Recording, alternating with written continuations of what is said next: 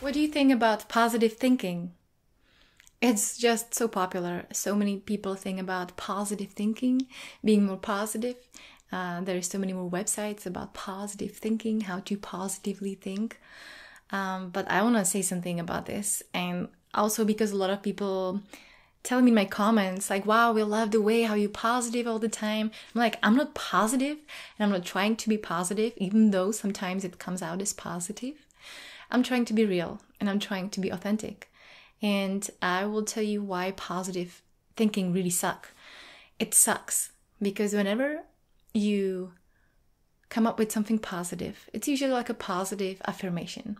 So let's say you don't feel beautiful and you want to tell yourself, I'm beautiful. So it's a positive statement, right? I'm beautiful. The problem with it is that everything that's positive has its negative right on the other side. It's like a coin. You can't have the positive without the negative. Two sides on one coin. So every time you say I'm beautiful or any other positive statement, it comes with this unconscious anxiety that what if I lose my beauty?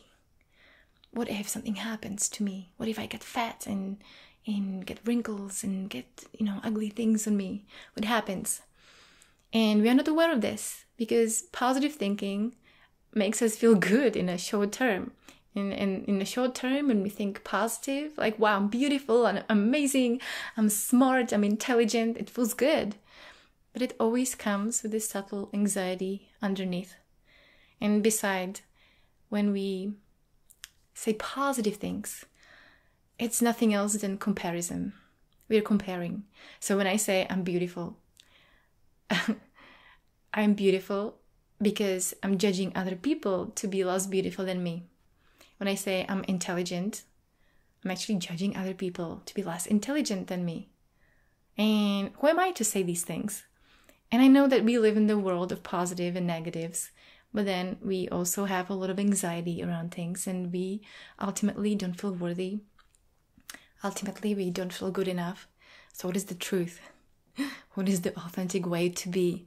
Well, the authentic way is to be in gratitude. You don't have to say that you're beautiful or intelligent because who cares?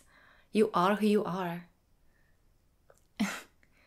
And I am grateful.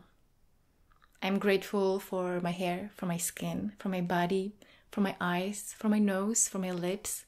I'm grateful for my brain. I am grateful for my life. I'm grateful for my heart. I am grateful for everything. And that is the truth.